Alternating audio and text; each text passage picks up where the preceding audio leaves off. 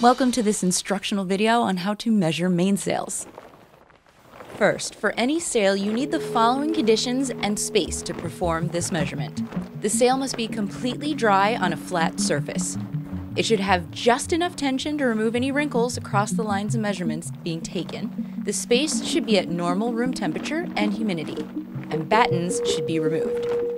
And when measuring, do not include any permanent attached devices such as clips, cars, or loops along the edge of a sail, such as the luff, or any permanently attached extensions or straps or other items at the corners, such as loops that may be at the head or the tack of the mainsail.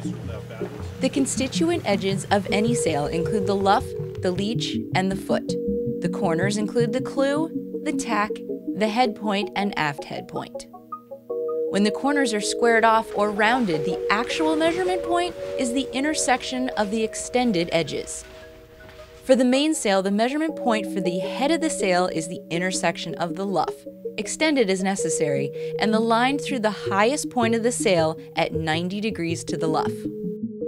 The lengths of the girths determine the area of the sail and are measured at positions that are at 7/8, 3/4, 1/2, and 1/4 of the luff's length. Determining the location of these measurement points is done by folding the sail along the leech, then marking the fold point with a permanent marker. The half leech point shall be equidistant from the head point and the clew. Make a mark on both sides of the leech at this half width point, or MHW. Then bring the head point to this fold and rotate the sail so the leech is on top. This is where the top width, the MTW, is then marked on the leech on the top, and the quarter width point, or the MQW, is marked on the leech on the bottom.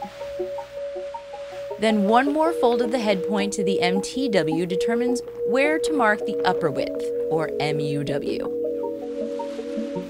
Note that with more roach on the sail, the measurement points will be higher on the leech. With a very large square top mainsail, the 7/8 point for the MUW may even be on the headboard at the top width. In this case, the aft head point shall be taken as the 7/8 point to measure MUW. The next step is to measure the shortest distance from each measurement point to the luff. The most common and accurate tool for this is a steel or steel cord reel tape.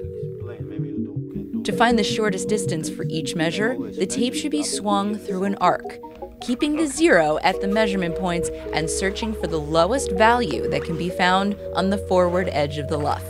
Measurement points should be rounded up to the next largest centimeter. For example, a measurement of 3.411 meters should be recorded as 3.42 meters. Also note that the luff and foot are not measured, since P and E are measured and marked on the spars.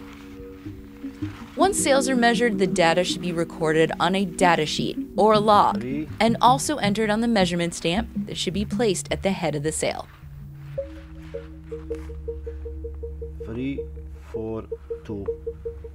342. Yeah.